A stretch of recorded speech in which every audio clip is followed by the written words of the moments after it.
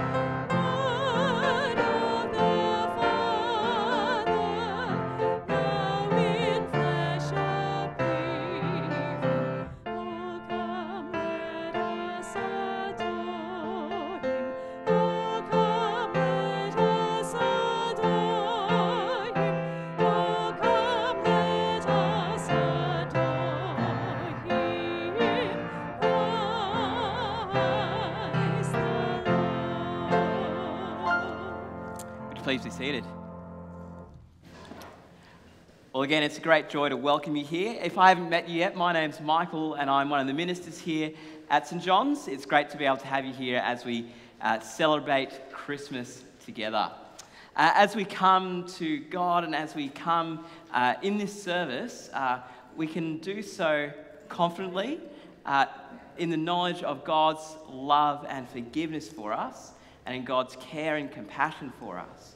And so that means that we are freely able to be able to come and worship him. And we begin with this prayer of preparation. Would you join me on the screen?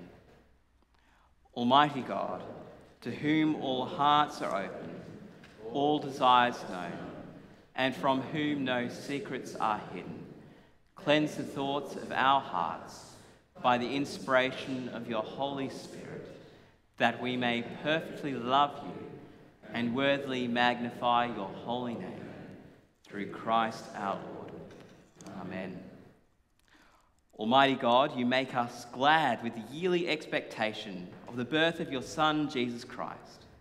Grant that as we joyfully receive him for our Redeemer, so we may with sure confidence behold him when he shall come to be our judge, who lives and reigns with you and the Holy Spirit, one God, now and forever. Amen. It's now time for our Bible reading, so Janelle is going to come up and read.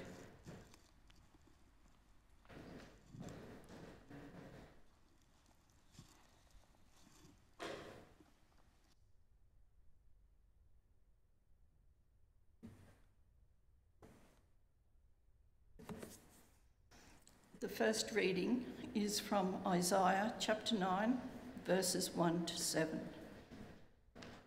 I better put my glasses on. But there will be no gloom for her who was in anguish. In the former time he brought into contempt the land of Zebulun and the land of Naphtali. But in the latter time he has made glorious the way of the sea, the land beyond the Jordan, Galilee of the nations. The people who walked in darkness have seen a great light. Those who dwelt in a land of deep darkness, on them has light shined. You have multiplied the nation, you have increased its joy. They rejoice before you as with joy at the harvest, as they are glad when they divide the spoil. For the yoke of his burden and the staff for his shoulder, the rod of his oppressor, you have broken as on the day of Midian. For every boot of the tramping warrior in battle chulmed, and every garment rolled in blood will be burned as fuel for the fire. For to us a child is born, to us a son is given, and the government shall be upon his shoulder, and his name shall be called Wonderful Counselor, Mighty God, Everlasting Father, Prince of Peace. Of the increase of his government and of peace there will be no end, on the throne of David and over his kingdom, to establish it and to uphold it with justice and with righteousness from this time forth and forevermore. The zeal of the Lord of hosts will do this. The second reading is from Matthew chapter 1, verses 18 to 25. Now the birth of Jesus Christ took place in this way. When his mother Mary had been betrothed to Joseph, before they came together, she was found to be with child from the Holy Spirit. And her husband Joseph, being a just man and unwilling to put her to shame, resolved to divorce her quietly. But as he considered these things, behold, an angel of the Lord appeared to him in a dream, saying, Joseph, son of David, do not fear to take Mary as your wife, for that which is conceived in her is from the Holy Spirit. She will bear a son, and you shall call his name Jesus, for he will save his people from their sins. All of this took place to fulfill what the Lord had spoken by the prophet. Behold, the virgin shall conceive and bear a son, and they shall call his name Emmanuel, which means God with us. When Joseph woke from sleep, he did as the angel of the Lord commanded him. He took his wife, but knew her not until she had given birth to a son, and he called his name Jesus. This is the word of the Lord. Thanks be to God.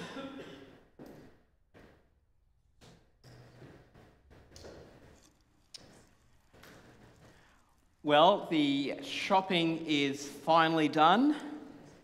The presents are hopefully all wrapped. Confession, I've got one more present to wrap before the night is out. All the food is planned, all the family are in town, the decorations are up and looking gorgeous. It's finally here, it's Christmas time. In just a few hours, it'll be Christmas morning with the fun that it brings with opening up presents for some, and for some, the not-so-fun thing of kids waking up dead early in the morning, right in your face in the bed. There's something so wondrous about this time of Christmas. There's something different about it. Some people call it the magic of Christmas. Others people call it the hassle of Christmas. But why is it in 21st century Australia that we get a few public holidays, we spend copious amounts of energy, time and money to celebrate this thing that we call Christmas? What is it all about? Well, tonight, I want to tell you about it. What makes this time of year so special isn't just the family time, even though that's very precious. And it's not just the presents and the food, even though the food is delicious. But at the heart of it, it's about a person. Christmas is about a person. It's about the wonder of the good news of the birth of Jesus. Now, there are a number of things, of amazing things that I could tell you tonight about Jesus, but tonight I want to tell you three things. That is that Jesus is God turned up, that Jesus is born to save us, and that Jesus is born to be with us. Now, the reading that we heard read earlier was from a book called Matthew. Matthew is an account of Jesus' life. And Matthew gives us the origin story of Jesus. And the way that Jesus came onto this earth was less than ordinary. It was extraordinary. Mary and Joseph were a regular, ordinary couple living in Israel about 2,000 years ago. They were engaged to be married, but suddenly Mary became pregnant. Now, if you put yourselves in Joseph's shoes at this point, it's a little bit awkward, isn't it? His fiancée had become pregnant. His reputation was on the line. Her reputation was on the line as well. So Matthew tells us is that Joseph is a good bloke, so he made up his mind just to divorce her quietly and go quietly, call off the marriage, save any scandal, save any negative press. But suddenly an angel intervenes. It says in Matthew 1, verse 20. But as he, that's Joseph, as Joseph considered these things, behold, an angel of the Lord appeared to him in a dream, saying, Joseph, son of David, do not fear to take Mary as your wife, for that which is conceived in her is from the Holy Spirit. The baby that Mary has is from God. This is God turned up. This is God turned up as a human. God being born as a normal, everyday human baby, but he is a completely wondrous human baby. 100% God, 100% human. Because God turned up and born in order to save us. The angel continues to speak to Joseph and says, she will bear a son, and you shall call his name Jesus, for he will save his people from their sins. Now, what is in a name? For some of us here, we may have had first-hand experience coming up with names for our kids. There's a lot of pressure to come up with names because this is the name that they will have for the whole of their lives, so don't get it wrong. Some parents may go down the route of the family name. Others may go down the route of naming their kids after close friends. Others after their favourite TV show characters. Some may have thought long and hard about the name of their kid, only for them never to be called that name because, of course, we're Australian and we give them a nickname that's totally unrelated to that name. But Mary and Joseph managed to avoid all this stress because God gave them the name for this baby. This baby was going to be called Jesus. Why? Well, because of what it means. Jesus means a saviour. Jesus means someone who will rescue people. And the angel tells us that Jesus is going to save his people from their sins. He is going to rescue them from their problem of sin. When we talk about sin here, it simply means any action or a way of life that is lived in rebellion to God, against God's way of life. And what sin does is that it causes a fracture between us and God. It causes fractures in our relationships with one another. It causes there to be hostility and brokenness in the world. This is a big problem. Sin is a big problem, but God has a great solution. And this solution is Jesus. Jesus is going to save us from our sins. God is going to rescue us from our rebellion against him. That's the wonder of his name. That's the wonder of the birth of Jesus, that Jesus is going to grow up and he's going to take the punishment that we deserved by his death on the cross and securing our relationship with God made possible in his resurrection, which means that we can be friends with God, we can have a relationship with God both now and forevermore, which means that we don't have to go through life alone. We don't have to go through the struggles of this world by ourselves. We don't have to live our lives without purpose or without direction. But we can have all of these things because of Jesus, who brings us back in our relationship with God. This is Jesus, who is God turned up, born to save us, born to be with us. Matthew continues in verse 22. All this took place to fulfill what the Lord had spoken by the prophet. Behold, the virgin shall conceive and bear a son, and they shall call his name Emmanuel, which means God with us. When Joseph woke from sleep, he did as the angel of the Lord commanded him. He took his wife, but knew her not until she had given birth to a son, and called his name Jesus. See, Jesus has another name, Emmanuel, which means God with us, which means God turned up on earth to bring us back to him. This shows us that God isn't distant or disinterested from us. No, this shows us that God cares for us and loves us enough to even come to us. He loves us enough to experience all that we can possibly experience and more. The struggles, the hurt, the terror of this life. He knows what it's like to be able to comfort us. Jesus is able to care and sympathize with everything that we go through. And he loves us. He cares for us. And he wants us to turn back to him and experience the wonder of his love for ourselves. To experience the depths of his grace, the riches of his mercy. So this Christmas, don't miss out on seeing the real wonder of Christmas.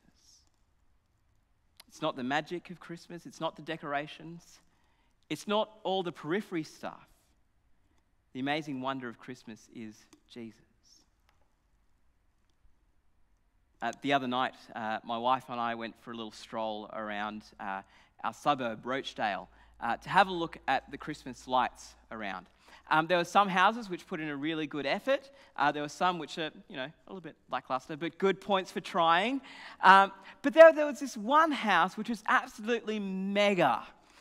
It had lights everywhere. It had Disney characters on posters. I don't know what they have to do with Christmas, but they were there.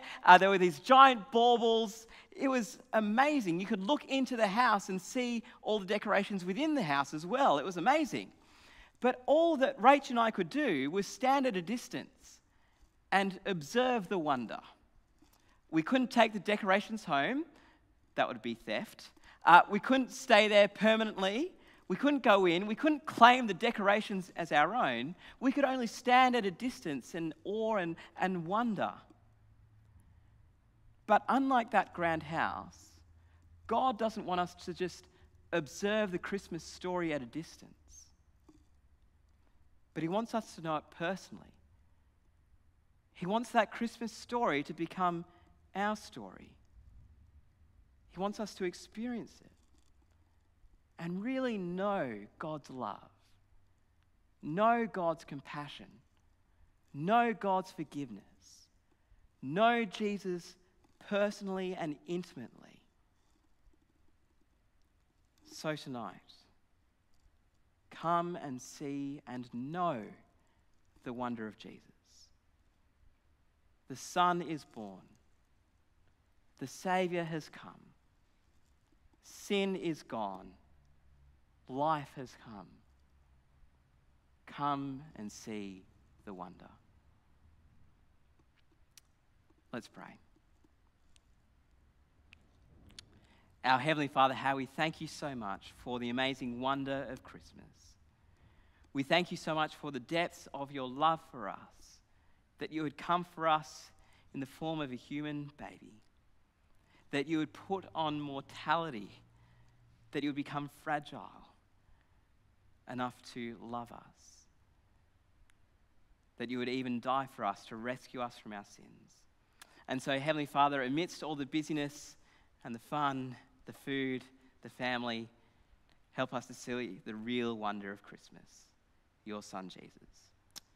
We pray this in Jesus' name. Amen.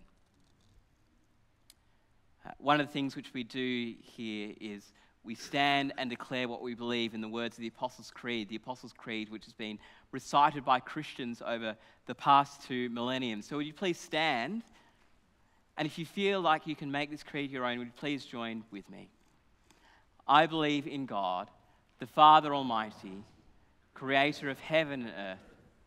I believe in Jesus Christ, God's only Son, our Lord, who was conceived by the Holy Spirit, born of the Virgin Mary, suffered under Pontius Pilate, was crucified, died, and was buried. He descended to the dead. On the third day he rose from the dead. He ascended into heaven and is seated at the right hand of the Father. From there he will come to judge the living and the dead. I believe in the Holy Spirit, the Holy Catholic Church, the communion of saints, the forgiveness of sins, the resurrection of the body, and the life everlasting. Amen. Please be seated as we continue in prayer.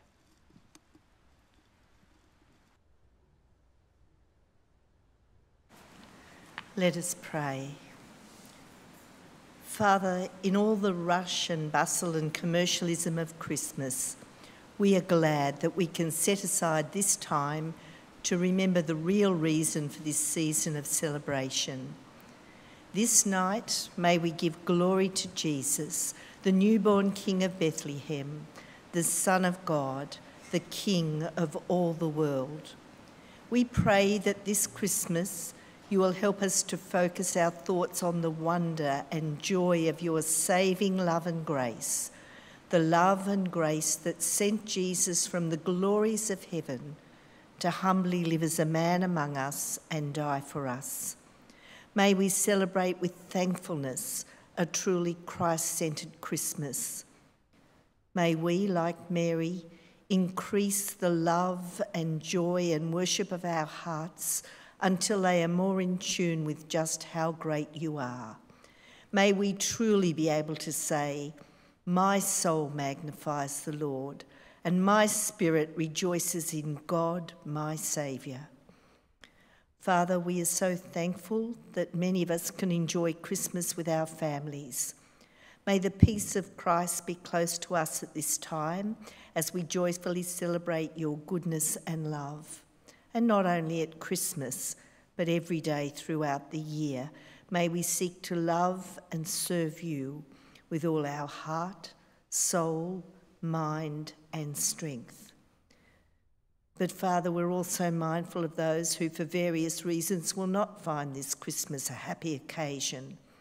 The poor, the lonely, the homeless, those affected by fires and flooding, the millions of refugees throughout the world, those for whom this time sharpens the pain of loss and suffering, those with conflict within their families, those separated from family members by distance, and those who are suffering serious illnesses.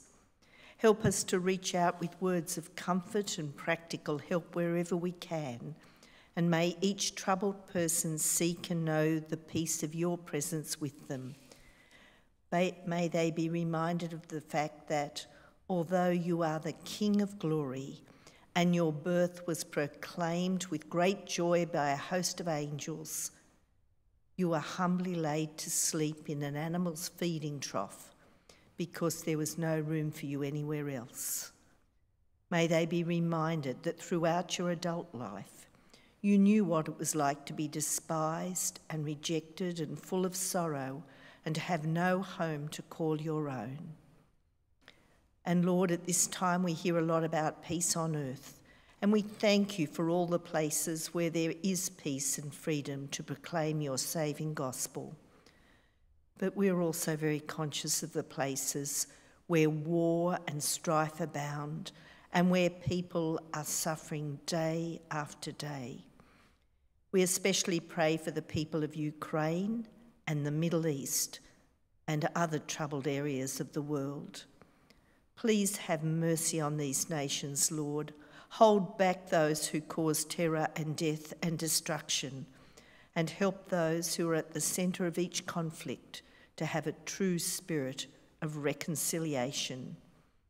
And help us to remember that we can only find true peace when we come to you through our Lord Jesus Christ.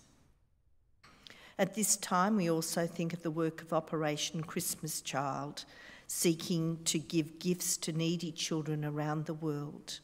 We pray that all the shoe boxes that have been so lovingly packed with goodies will arrive safely, and that the children who receive them will learn of your love for them.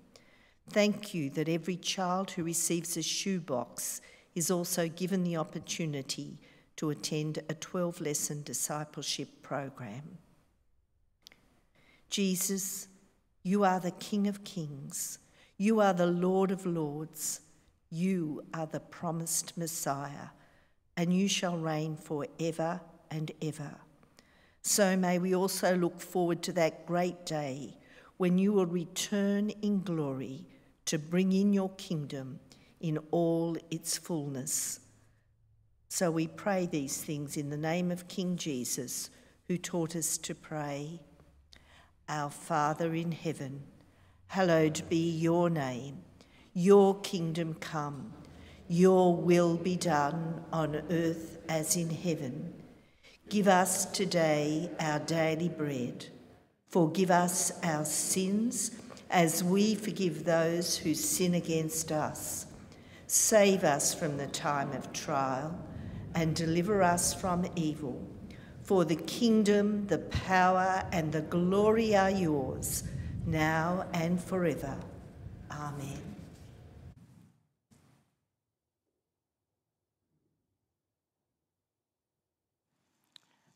We heard before that one of the great joys that Christmas brings is that Jesus will save his people from their sins, which means that we can come to God and we can say sorry for the times when we haven't lived as he would want us to live. This is what we call confession. And we can come to God in confession not being scared of him, not fearful of punishment, but confident in his love and mercy. So would you please pray with me the prayer on the screen as we confess together. Heavenly Father, you have loved us with an everlasting love, but we have broken your holy laws and have left undone what we ought to have done. We are sorry for our sins and turn away from them. For the sake of your Son who died for us, forgive us, cleanse us, and change us. By your Holy Spirit, enable us to live for you through Jesus Christ our Lord. Amen. The amazing news is that God is slow to anger and full of compassion, forgiving all who repent and trust in his Son as Saviour and Lord. God therefore forgives you in Christ Jesus, in whom there is no condemnation. Amen. For God so loved the world that he gave his one and only Son, so that everyone who believes in him may not perish, but may have eternal life. Well, would you please stand as we sing our next carol, Once in Royal David City.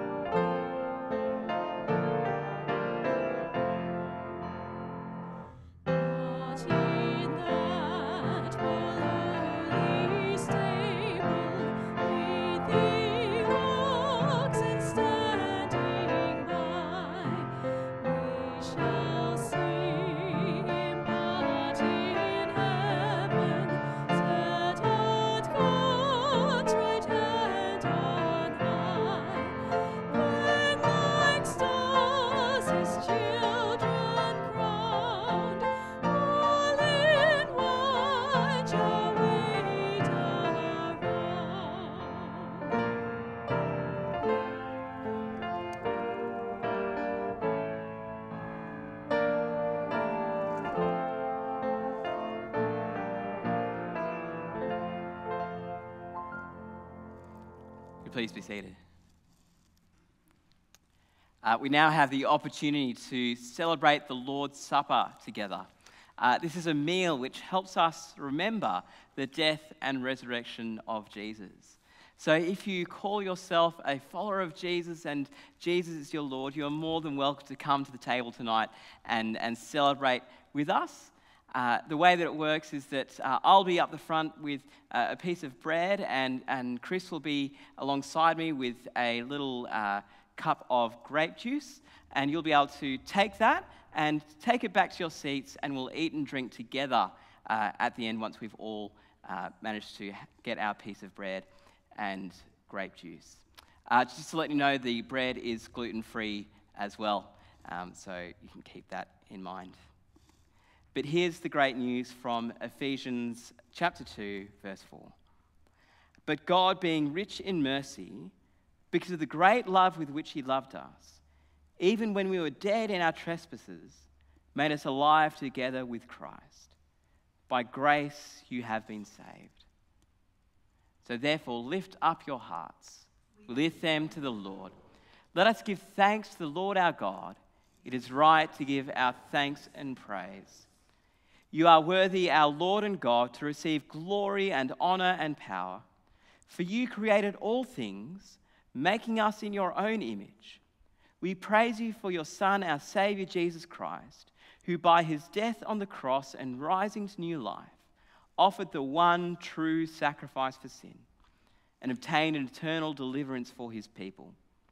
Therefore we lift our voices to praise you, saying, Holy, holy, holy Lord, God of power and might, heaven and earth are full of your glory. Hosanna in the highest. And now, gracious God, we thank you for these gifts of bread and wine. And we pray that we who receive them in the fellowship of the Holy Spirit, according to our Saviour's word, in remembrance of his suffering and death, may share his body and blood. For the night before he died, Jesus took bread. And when he had given you thanks, he broke it. And he gave it to his disciples, saying, Take and eat. This is my body which is given for you. Do this in remembrance of me. After supper, he took the cup. And again, giving you thanks, he gave it to his disciples, saying, Drink from this, all of you.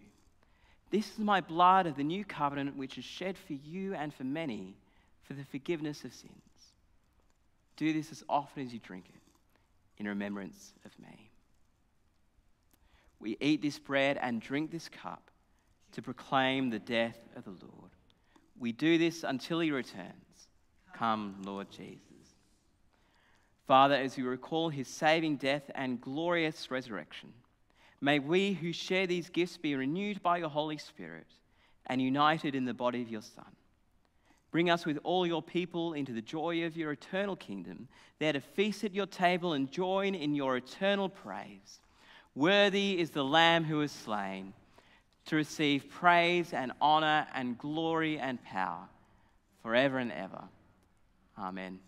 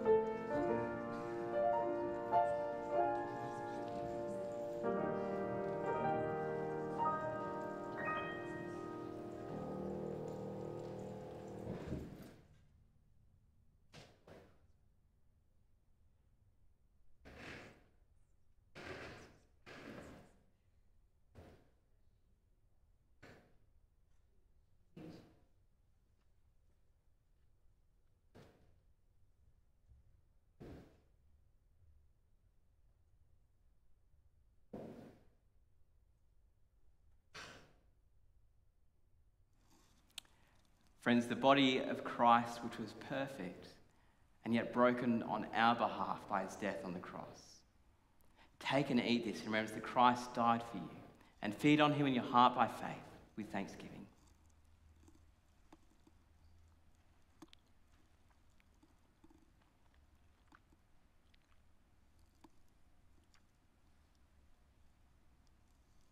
And drink this in remembrance that Christ's blood was shed for you, and be thankful.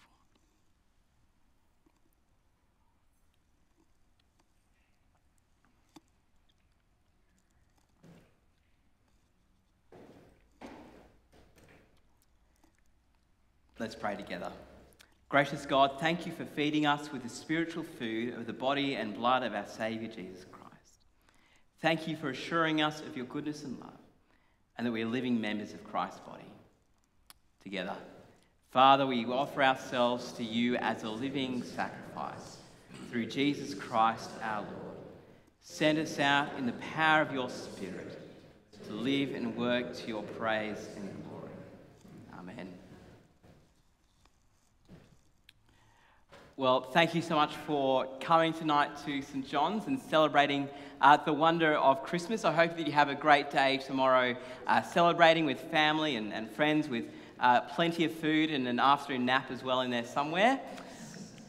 If you are visiting St. John's and you want to ask more questions about Jesus or about what we do here at St. John's, you would have received one of these flyers as you came in.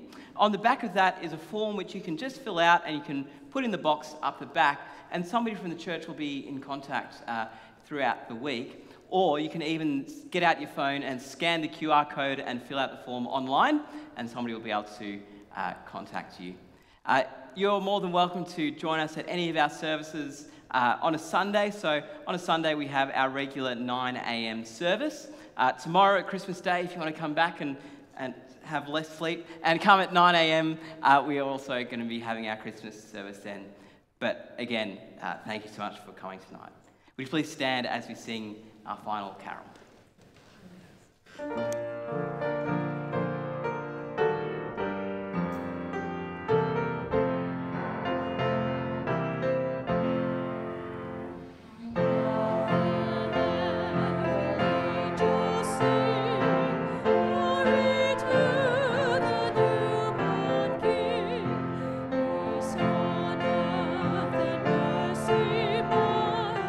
God and sin is reconciled.